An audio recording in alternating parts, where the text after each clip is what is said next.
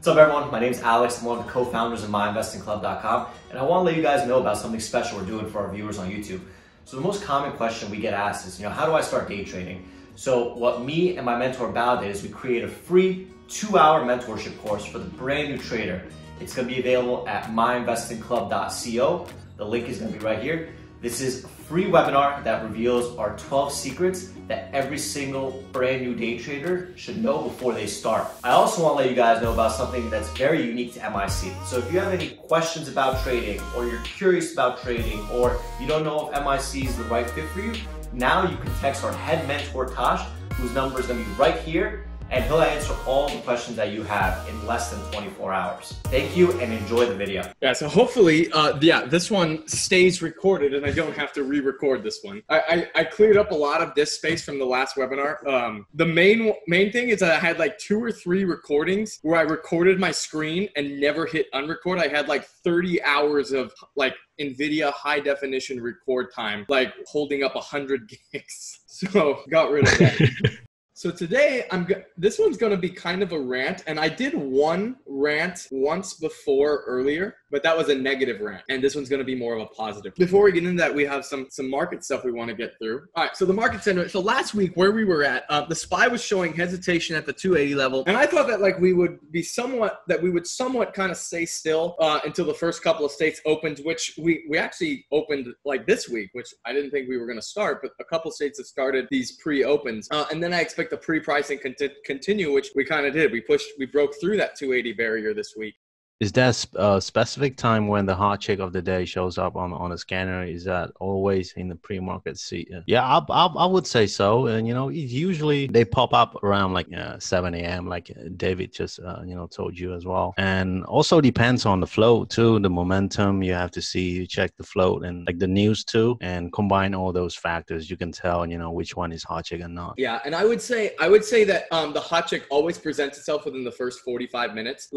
45 minutes in, it's even pushing a little late. I would say the hot chick always appears within the first 30 minutes or pre-market. Yeah. Pre-market to first 30. Like after that, like if a runner happens after the first hour, it can become a runner, but most of the time those become like tomorrow plays for me. And then I saw it stalling here. And this is when I posted this in chat. I was like, if this over 9 blurry fails, we can finally see our death candle, right? Because this is where if all of these shorts, we're going to lose patience, and all of these shorts, we're going to squeeze it out. This is where it was going to happen. Hence the long here. Like this is where I thought it might happen. But the fact that we stalled here, I was like, okay, if this final, I call them flurries, right? Like stop out where it just goes over and tries to make shorts nervous at one last time, near the end of reversal time, it's 3 o'clock. This is where if it doesn't go here, where else are we going to go? If this isn't what squeezes us higher, if we get back under 9, I think we can get our death candle. And we did get the death candle. So we get under 9, I put the starter back on. I put the same thought as the blood in the water crack. I put that starter back on. This time I actually wait for us to break 850, and I short some more. And so here's where I kind of merged. Like this is where I was honestly a little bit fuzzy on whether or not like what should I do, like because I shorted into this crack, and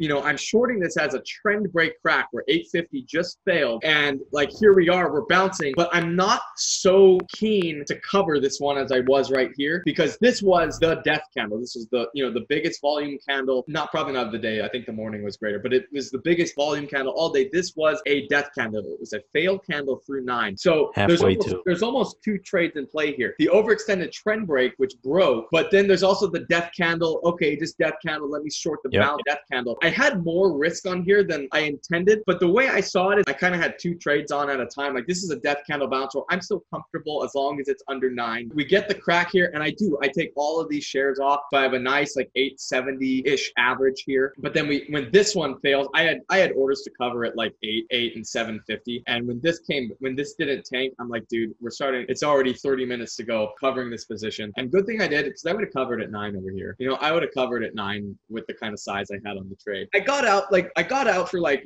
roughly break even after this, roughly break, maybe a little gain. I classified it as break even. But the thing about this trade is I kind of did everything right here. And this is what the trade kind of looks like when you do everything right and it just doesn't work out. This happens all the time. This is what I call, like, I did my job. I put myself in position. You don't know if it's going to work out, but the point is you put yourself in position and, you know, Godspeed, you let the stock do the rest. Like, I did my part. I entered where I did, I covered where I did, and the stock didn't want to give me what I want. So I know once it recovers, there's a decent chance it's going to pop to 9. I know if it does, I'm going to cover. So, you know, when the trade didn't do what I want, I failed. Unfortunately, dude, like, I wanted this to work so bad. Like, was I disappointed in the trade? Yes. That doesn't mean I think maybe the time of the day, if it was like at 2, then it would have, you know, worked nicely. I would have held, but that 330-ish, that 330-ness started to get to me. I didn't want to be holding this at 330. It was already sub-ideal late. Like, it should have happened here. Like, it was already kind of late in the day for the tank. Like, how do I know if it's the best entry, right? How do I know it won't just rip right through VWAP when I short it won't just tank right through support? How do I know it just won't stop me out? How do I know that it just won't stop or rip right back after I get out? You don't, right? You don't know that crap, but you don't have to know that crap. Once you've accepted the risk, the trade is about you executing. You don't have to know that stuff. All you have to know is what you're going to trade, how you're going to trade it, and don't be a pussy about it, right? That's it. Those are the 3 elements. Yep. What you're going to trade, how you're going to trade, and now's the time to don't be a pussy, because if you have this but what if crap, it doesn't matter about 1 and 2 if you're going to get to step 3 and be a pussy about it. You know, we don't know what the stock is going to do. All we know is what we are going to do. Perfect, bro. Perfect. Like, you don't know what the stock's going to do, but you can know what you're going to do. So when you aren't a bitch, you know, pussy, whatever, when you're not a pussy about it, you are more likely to be in control of your trades, trade your setups with confidence, and take your winning trades instead of letting them go by, right? And so I made a list for you. Thou shalt not utter the following words, right? I love that list, bro. I love that. Dude, no but what ifs. So cool. No but what ifs. How do I know? That's off your list too. I thought it might. I wasn't sure how much. The one time, Tom is so cool. Yeah, the best one. Yeah. None of those. This scared me. Instead of saying this scared me, you say after that tank, I thought it was a less likely probability of me getting my setup. That's so much different than this scared me. One's emotion based and one is technical analysis based. And it seems like it's splitting hairs, but those hairs are the difference between emotionally trading or emotionally not trading and not trading for a reason or trading for this reason. I was going to follow my plan, but, right? And this is a big one. I was going to follow my plan, but maybe this time will be different. All of these are off of your list. If you catch yourself saying this, you're in the wrong state of mind. Like, you know, you've probably gotten step 1, step 2, and you just ducked out of step 3. I just want to add something here. You know, the only thing you have completely control over is how much you're willing to risk or how much you're willing to lose. That's it. Anything else, I don't care. I don't know. If I know, I would bet my house on that, right? Why would I be sitting here? Right. If I know this APR, the 8 line's going to work, I'm just going to, you know, borrow some money from the bank, mortgage my house, use all the BP, you know, everything. Just put in that short out stock at 8 and cover at 6, right? Easy. But yeah, it can come down to, dude, I know that in the middle of the day that like VWAP normally rejects the first time. But maybe this time will be different. I don't want to take this trade. 100 share, I won't even take the trade. Let me just see what happens because maybe this time will be different. And then all of a sudden it just rejects 15 cents. And you're like, that could have been 15 bucks in your pocket, right? And then as you scale up 300 shares, that could have been 45 bucks in your pocket. And you know, it can be a small wallet pattern that adds up and you take those trades over time. One of these is going to stunt that. One of those is going to stunt it. And you're going to have gotten to the 3rd step and you're going to pussy out. Q&A. I just needed to hear that as well, you know, just, you know, to remind myself. I'm kind of, you know, I'm reminding myself every day is that my goal is to make it into the next day. I don't want to be today be my last day of trading. I always remind myself of that because if I'm reckless, if I'm not ready, shorting CAPR, right? 200 million yesterday. All it takes is one stock to wipe you out and you're done. Captain Hindsight. Yeah, this is the classic one. Classic. Shoulda, coulda, woulda. Questions, guys? Yeah. And by the way, guys, we're doing calls daily from Monday to Friday. So please take advantage of that. I mean, you know, if you want to share some, if you want to go over some charts and, you know, ask anything, I mean, just, you know, reach out. And like this rant was brought to you probably by like the question that we often get the most is how did you know it was going to work, right? How did you know that it was going to work? And that's what I don't know.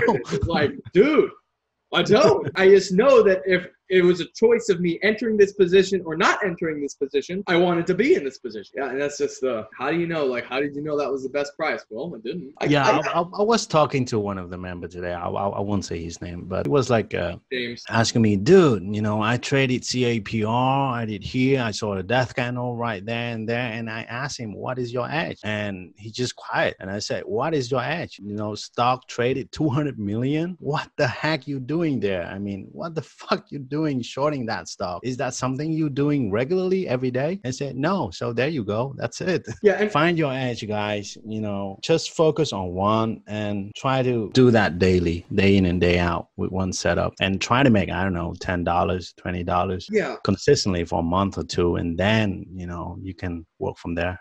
There's one more thing I forgot to say, but I wanted to add. Now, of course, a lot of this comes down to experience, right? Like you know, as an experienced trader will have an easier time figuring out what they like to trade and how they want to trade it. And it eventually becomes easier for a more experienced trader. However, that doesn't mean that you can't figure it out. And it doesn't mean that, like, just because your confidence level might be lower than ours. But guess what? You can alter your size to where your confidence level is enough to be in control of the trade. That's ultimately what it's all about. Like Val said, like, you could put 100 shares down there. Like, if you're wrong, you're going to lose what? 20 or 30 bucks? Can you handle that? And if you're like, well, yeah, I can handle $20. Well, then take the trade. This is how you learn how to trade anyway. This is how you're going to build the stronger confidence seeing it work, right?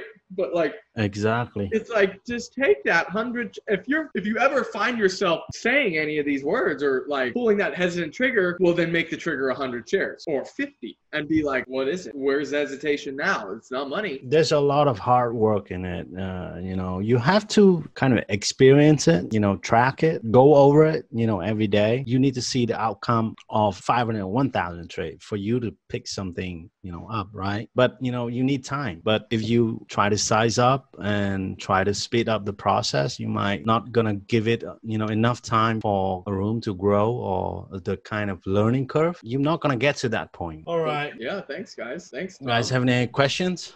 And here's the thing about, stops, guys. No one likes to fucking stop out. Like, no one likes to stop out. Oh, dude, guess what? I got to stop out. I hate losing. Even fucking $10. I hate losing. You still have them. Thanks, Val, for coming. Oh, I didn't even know Alex was here. He was so quiet. Alex is everywhere, bro. He's everywhere. Just quiet, but everywhere. Yeah, you see that? Did you say Forex just now, Austin? No, I didn't.